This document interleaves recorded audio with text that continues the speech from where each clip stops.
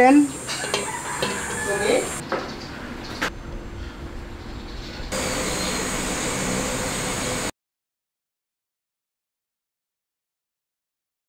Welcome to another episode of Lolo Lito's Pinoy Kitchen. And today we are going to make this is going to be very difficult to find if you're in the States or in Europe or not in Asia. What we're cooking with is something called Daludal, known in Ilocano. What it is what's called a Taro stem. So if you're familiar with taro, this is the stem of the plant, and these are relatively young. These are a little longer than usual. Does that mean that they're young or more mature? It's another variety of Daludal, maybe. Oh, okay. Does the length correspond to the maturity, or is it still rather young? Another class of Daludal. Oh, okay. It's another class. Yeah. So we are going to make a recipe with this. It's Dad's special recipe. So we are going to mix Bagnet, which is deep fried pork, and some bitter gourd, and we're going to saute this. And it shouldn't take too long to cook, but this is the most arduous process, is really cleaning the stems. Nag-iimo sweat? With patis. Patis walang bagoong. Bagoong kumpurme. So the first step we have to do is the prep work, and this is the most difficult part, or the most time-consuming part, because what you have to do is you have to split the membranes out. Don't split them. Okay, let me make that very clear. Just split the skins, or the membrane, out of each of the stems, and then you get this bit here. Daludal kind of resembles asparagus, but if you're going to cook this at home and you do not have Daludal, what I suggest, or maybe what Dad will suggest, is you can use eggplant, because it will have the same texture once you saute it. Once you saute it with the fried pork and bitter melon gourd. We're also going to use bagong or shrimp paste and some tomatoes. So this is the first step, is really the prep work. The cooking itself should not take too long. How long would it take, Dad? Maybe 20 minutes. 20 minutes. But the difficult part is to clean it. Yeah. So this is the most arduous part here, is that. So once again, the uniqueness of the recipe really comes from this local ingredient of taro stems. If you're cooking it at home, you cannot find it, maybe you can use eggplant. It will hold up well, but it might turn into mush. The nice thing about this is it does get really soft, but it doesn't turn into mush. Yeah. So if you didn't have this at home, what could you make it with? Could you use asparagus, or could you use eggplant? I don't know. What does the master say? Oh, okay. He's basically saying, yeah, you need to have some Daludal on you. But once you get to the finished product, I think it'll give you an idea of what you could use instead if you don't have it. Yeah, the skin. Okay, Cousin Ben's first time. He's Dad's apprentice here to clean all this Daludal. And what he's finding is, what's your finding on this as you're splitting the membrane here? What'd you tell me? Mom! You know the marunggay? Yeah. You'll find out. No, the marunggay in the States, it doesn't make me go to the bathroom. The one over here does. No, it does. Oh, yeah. It's a lot. Yeah, it does. Yeah, you have to keep going and going. My mom's complaining, what are you doing? It's the most natural laxative in the world. A lot of people who doesn't make it. I think it's the way how you cook it. You have to cook it, I don't know, some expert. It's like, how they have those poisonous fish, and they have those trained guys to do it. You mean the fugu? Yeah. It's like this. If you don't cook it right, you're gonna have itchy damn throat. Yeah. I'm on a roll here, man. I'm trying to do this damn thing. Okay. So the one thing he did say is that it kind of itches when This one itches. When you split the membrane. So when you eat it, if you eat a lot of it, you'll feel like this weird sort of sensation in your throat. Like it starts to get itchy, and then you feel like it starts to grow roots within your throat. So that's one of the more unique sensations of eating this Daludal. Yeah, there you go. That's how I feel. That's why. Yeah. It definitely will feel like it will definitely feel like you're growing roots in your throat. It's kind of like harsh and. Yeah. Well, it doesn't last that long. No, I'm not. It's not long lasting.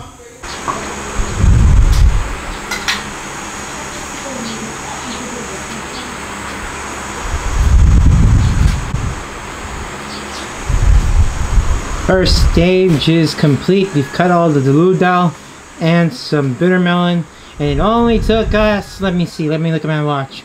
It took us almost 2 hours. Yep, 2 hours. I mean, meticulous cleaning, and now we can get on to cooking. We got some old tomato with some Bagnet pieces simmering.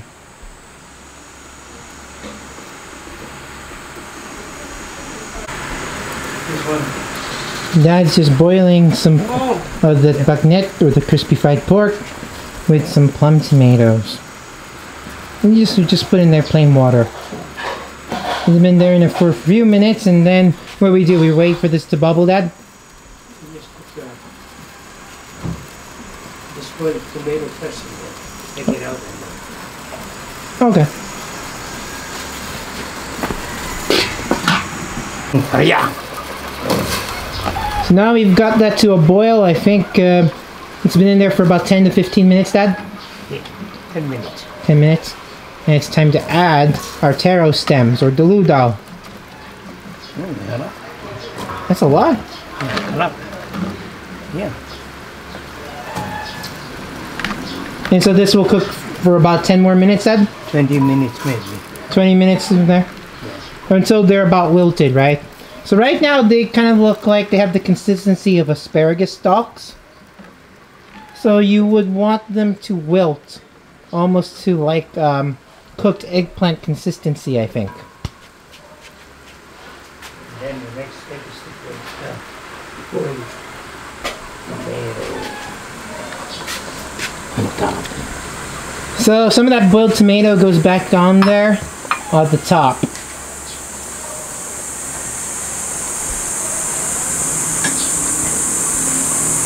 Did you add your bagong yet? No.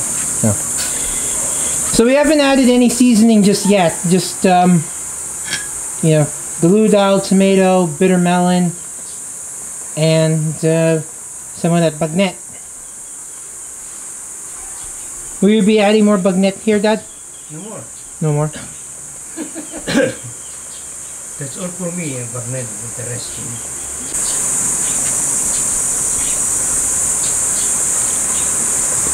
That's the magic elixir of life that goes in there, which is shrimp paste or bagong.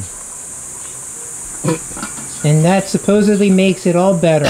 So, in case you're worried about the pungency of bagong, it will blend like that kind of special salty flavor that you cannot put like your finger on. It doesn't taste fishy or shrimpy at all. It's just going to add very earthy savoriness.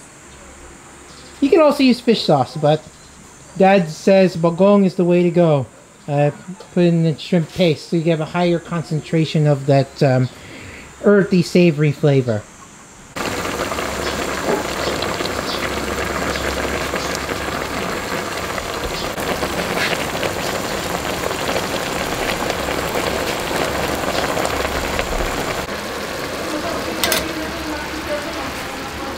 Now after 30 minutes of cooking, this is the final product.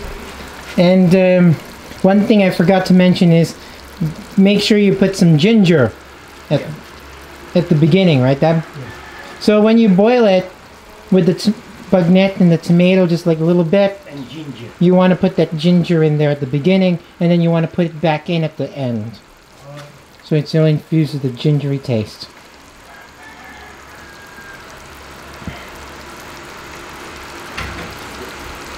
And you can see here, those stalks look like really soft. They don't really look like asparagus. The only thing is, I think with asparagus, is after 30 minutes will wilt much faster. And you don't necessarily want that. This looks like the right texture.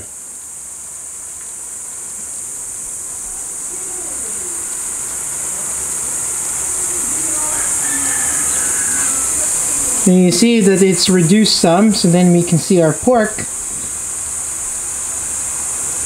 around the top as well. So,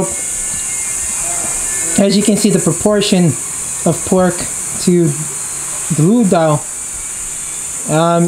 yeah, it's relatively low, but you could actually eat Bagnet with this if you like. So then you can have some of the pork that's lent the flavor into the broth, and then it's reduced and goes back into the Daludal, and then eat it with Bagnet that has not been immersed in the Daludal mixture.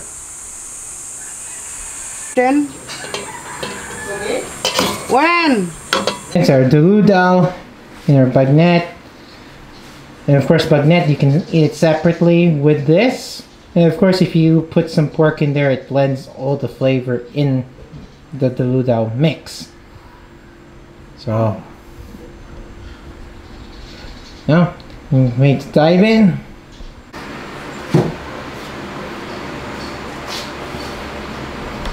Okay, time to try out the Daludal that Dad had cooked. Let's see if we get another hit. I'm gonna get some of the stalks here. Oh, some of the stalks are just fine. Stalks with some rice. Stalks with some rice.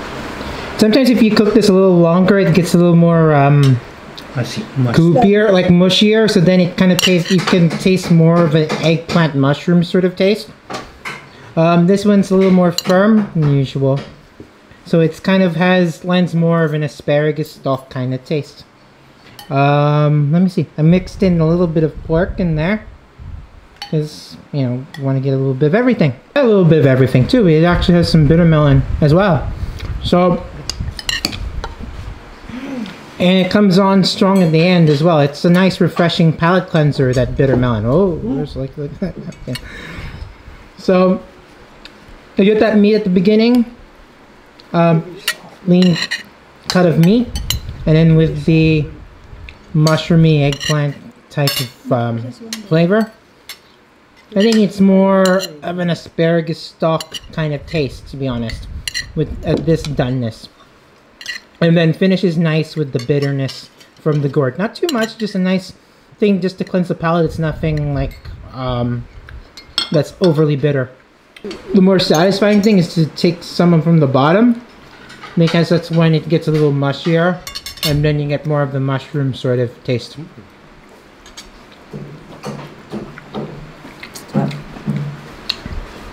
And the bagong, if you're wondering, that shrimp paste doesn't really taste, you know, shrimpy at all. Just, you know, it's the magical sort of salty flavor that you can't put your finger on, that you can get from regular salt. Okay. I think it's another hit for Lito's Pinoy Kitchen. So stay tuned for another episode for the next video.